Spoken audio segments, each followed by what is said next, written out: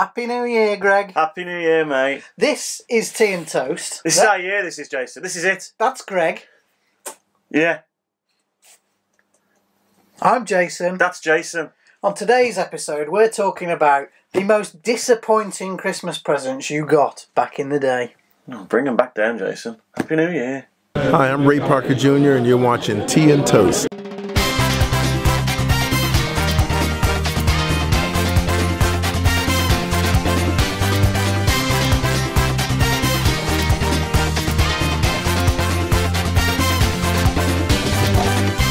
See, I find this really hard because I never was disappointed with anything I ever got for Christmas, Jason. You see, what I mean, Greg, is like the things that you were desperate to get for Christmas, and then when you got them and you actually played with them, they were nowhere near as good. You as mean like that? Wanted them to be. That's clever, Jason.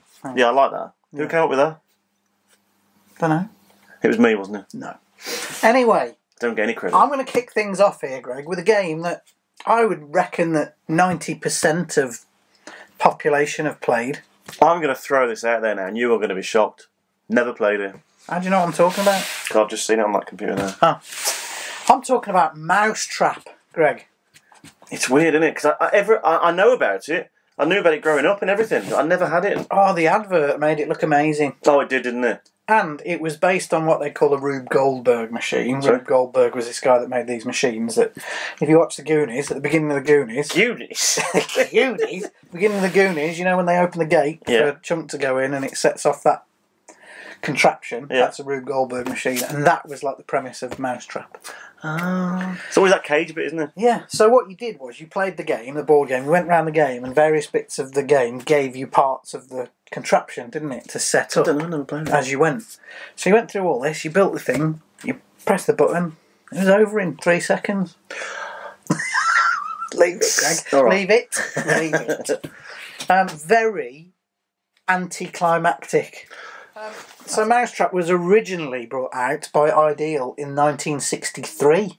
No. Yeah, and we've seen the old box at the car boot before. You can tell it's a really old game, but the more modern packaging that we've got is different, and it's now brought out by Hasbro, and it's completely different again. Hasbro swallowed a lot of toy companies. They have, haven't they? Yeah. But yeah, Mousetrap looked amazing. The advert looked fantastic. Really disappointing when you played it. Build the craziest mousetrap that was ever made to catch a mouse. Kick the bucket down the chute, turn the handle, take a dive, and... now rebound. And the pressure's building up. Great shot next door. Home team with one more go. Aim. Shoot! Through the two blues and he's done it. Oh, now I'll have to ask him round again. Mousetrap and rebound. They're both ideal. Next up, Greg, is something that I don't think you had as a child either. I had everything. But we've collected it since. Big Track. Oh, is that the, Yeah, That? like tank programmable car thing, which again, the advert made it look phenomenal. There was one advert where the kid sent it to pick up an apple and take the apple to its dad in the trailer. Dad picks the apple up and off it goes. It was amazing. So it just moved? It's just a remote control car, really, isn't it? No, it's not. It's a memory thing. When you get it, there's a keypad on the top, Greg, Right. and it makes it look really easy in the advert. You've got to program it all in. So if you want it to go forward, turn right, turn left, forwards and backwards, you've got to program all that in. Then you press go and off it goes. What a load of... This is what I would rather have, Jason. Remote control one of the... I mean, this isn't the original one, obviously, but... I must have left the scanner noise on. Yeah, I think you did. Yeah. Just turn it off. Yeah, have that. That's what you just want to do that, don't you? Yeah. You don't want to do all this and then watch it go. But it was hugely popular. It was made by MB, Milton and Bradley. It came out in 1979. Now, I'm going to tell you a little story. You might remember this, Greg, when we were at the car boot once. Time to go for a cup of tea, people. No, and the lady had a Big Track in the box, didn't she? On her Oh, you were horrible to her. Jason, you were horrible. Oh, she got my goat. Yeah, he often brings a goat with him to the car boots. She had a box Big Track, but it was a modern one. She just didn't know. Yeah, but she was really venomous about it. No, Greg. you were, Jason. No, after she was. Right, I went up to the thing and I picked it up and I knew it was a replica one. It was in the box, but it looked great. Modern release. And said, how much is the big track? She went, oh, it's an old one, that is. I went, oh, no, it's not. It's a reproduction. Yes, it is. It's from the 60s. He's so lying. And then I pointed out to her rather politely. He didn't. He went, what's this here? That they didn't have the internet in the 60s. No, Why would there be a web address on the box? And you pointed to the thing on the box. And the original didn't actually come out until 1979 anyway. And what was quite funny was her going... And then she snatched it off me and put it in the boot of a car. And sold it later on to another guy. Who thought it was an original one? For 200 quid? Maybe not. But yeah, it was made in 1979 and the advert made it look amazing. I wanted one. Didn't have one when I was a kid, but we've had one since. Oh, I mean, I could have had one, but I didn't want it. Of course you could. Here's the advert. This is Big Track, the computer-activated truck from MB Electronics. Program in up to 16 commands, and Big Track will advance, turn, and fire 3 blasts. Big Track follows its instructions and can maneuver around every obstacle to complete its mission.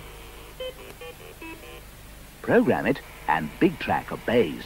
Well done, Big Track. Big Track from MB Electronics. 2 more, Greg. 2 things that you and I never owned. Could have, didn't want them. Just but to put it out there. are now glad that we didn't own because everybody tells us that they were terrible. This next one is... the idea of it just baffles me. What is it, Greg? SodaStream. I mean, how can that baffle you? Make your own fizzy pop? What's the point? Oh, but again, the advert made it look amazing. Yeah, but it's... apparently it tasted vile. No, but Greg, you have to remember, this is back in the day when we got fizzy pop delivered by a bloke in a van. Did you? Yeah, the Corona Pop Man. Yeah, but it was never expensive to go and buy a bottle of lemonade, was it? No. Even then, it wasn't expensive. So, but SodaStream syrups and all that were quite expensive. Yeah. Weren't they? So, and then you've got to take your time to do it. Whereas you could just go to the fridge, open your bottle of lemonade. I remember my friend having one, and they never used. I think that they did what everybody did with the SodaStream, and they got it, used up the gas and the syrup that came with it, and never bought any more. Didn't it take ages as well? It's cold in here. Didn't it take ages to do it as well? You didn't just fizz it and then that was it? Well, on the advert, you just squirt. I'll put that advert in, shall I? The squirting one? Well, I don't know if I can find the squirting one, but there'll be a SodaStream advert right now. Can't wait. Hey, an unexpected scene, so get busy with the fizzy with SodaStream. Big or small, get busy with the fizzy, short or tall. Crave a fizzy flavor with water from the tap. Press the magic button, shake it just like that. Mix a little mixer, add a little dash. No trouble with the bubbles, splish, a little splash. It's an endless stream, so get busy with the fizzy, SodaStream. That's fizzy. Finally, Greg. The single most disappointing toy of the 80s, apparently. Which, ironically, is still going. I know. And it's one of those things that everybody says, oh, I always asked for that and never got it. Well, be glad you never got it, because those who did get it tell of how terrible it was. Go on, Jason. Mr. Frosty. Mr. Frosty. The ice-crushing, slushy-making, syrup-laden... Machine that apparently couldn't even crush the ice. So you would put the ice in the top of Mr. Frosty. Mr. Frosty. Press his hat down. Press his hat down. Turn the handle. And then pour the juice in. And then it all came out. The crushed ice came out. And pour a little bit of syrup on top. That came in its own little cups and everything, didn't it? Looked amazing. Amazing. Terrible. Awful. Well, we don't know. No, never know. We've never got one. We were those kids that think I always used to just... To be honest, if I wanted like a slush puppy, I used to just get a holiday and go abroad and then get the proper ones from beyond the bar. Of course you did, Greg. Whereas Mr. Frosty was disappointing kids all over the country. To be honest, it's just a bit of ice in it. They should grow up. Crushed ice. It's hard to find the actual originals though, isn't it? Yeah, it is. It's still going. It's still produced by Play School, I think, now. Well, I nearly bought your kids it last year. I don't know whether you noticed the text I sent you last year saying, have they got Mr. Frosty? And you went, yeah, they tried it. It's rubbish. The newer one. And I was going to buy that new one for them. All right. Just thought I'd throw that out there, Jason. Thanks very much. So much I look after you, you know, your family and all that. I'll try and find an advert for Mr. Frosty. New or old? Whatever's available. Mr. Frosty is such fun, makes treats for everyone. Pop the ice under his hat, turn the handle just like that. Squirt in a flavor that's like, and delicious lollies. Mmm, that's nice. And now there's new Mr. Frosty with fantastic new ice shapers. New Mr. Frosty from Play School.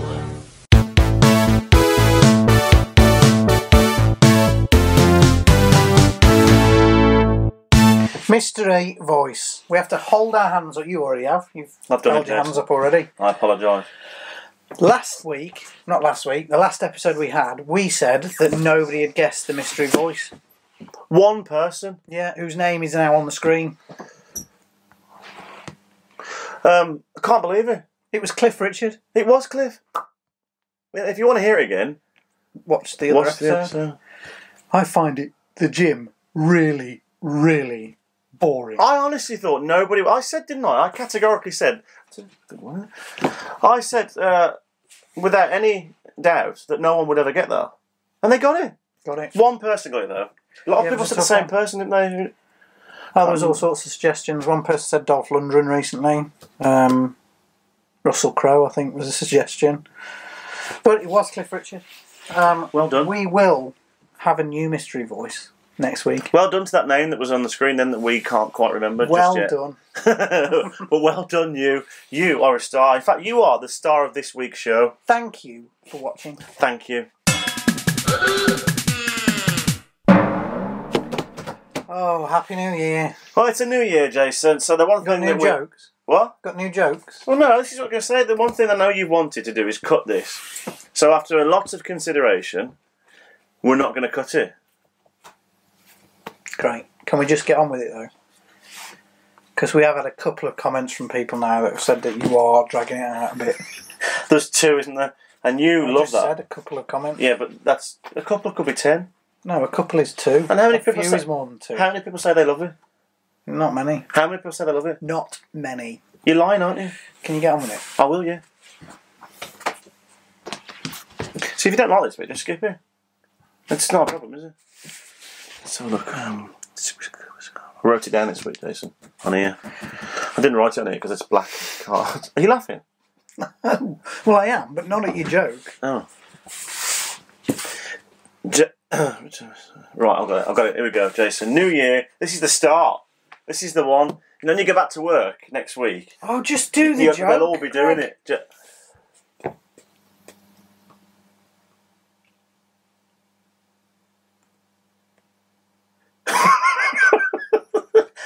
Oh.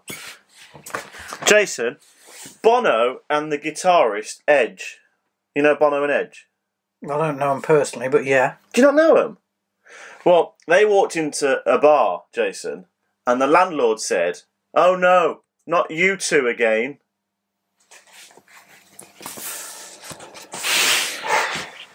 What a way to start the year. You see, The Allied sale is bigger than ever with big sale savings. Save on many leading names, including our amazing Antron Plus collection of Easy Care family-proof carpets, like this superb range. Down £2 to only $5.99 a square yard. Save on hundreds of carpets from $2.99 to £20 a square yard. And the fitting is free on all carpets $6.75 and over. It's the biggest ever Allied sale, and it's on now. Facts for you. Facts for you. Thanks, Greg. I only said that because it's a new year and that makes you happy. You got a fact? Making me look stupid saying You don't. facts for you. See, you spoke over it then, didn't you? See, I was going to say Facts for you. then, but you couldn't have done it if you'd spoke over me. You couldn't have put that funny voice in, could you? I was going to say you don't need me to make you look stupid. I resemble that remark. Face. Did you know, Jason, Old Lang Syne is traditionally sung at midnight on New Year's Eve? Do you know that? Yes, I did, and so did the whole... That's not the fact. The fact is, it was written by a Scottish poet, Robert Burns, in 1788. I also knew that. Yeah, did you know what the Old Lang Syne means? No. It means time's gone by. Old Lang Syne. But why? What my argument is, why didn't he just sing "Time's Gone By"? May old acquaintance be forgot.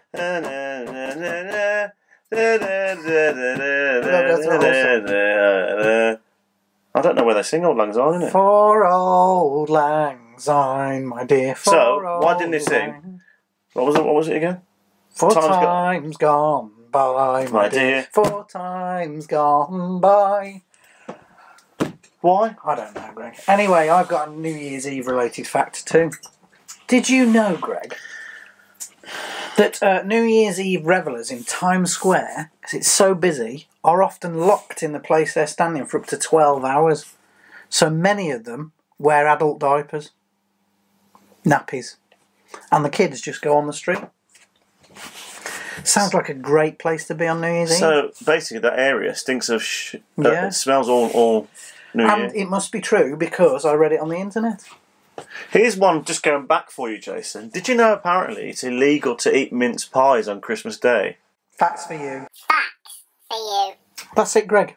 Happy New Year. Happy New Year. I've just come up with an idea live in my head on TV now. Live recorded. Yeah.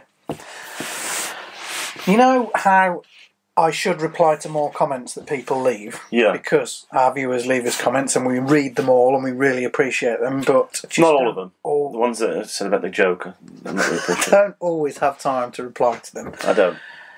I've just come up with an idea live in my head now that at the end of each show we should pick a few of our comments every week and read them out. Great, go with it. Who have we chose this week? No, I haven't done it yet. I've just come up with the idea now live in my head. Well then, it's We'll just do it teasing. next week. Teasing. So we're going to read some of the comments out on Yeah, our the favourite comment section. At So we the can end. put ourselves on there and then read the comments out. Well, I'll just flash the comment up on there. It's incredible. We could watch us on there. Why would we do that? We can just look at the comments. I'd rather watch What it. a great idea. Brilliant. But that's it for this week. If you would like to send us a message, send it to... Ladies and gentlemen, if you would like to send us a message. Please get in touch with us at tnt@totgu.com. That's tnut@totgu.com. It does not have to be in capitals. It doesn't. Thanks very much. You can put that down now, Greg. I'm going in a minute. Good. Don't start dragging this out as well.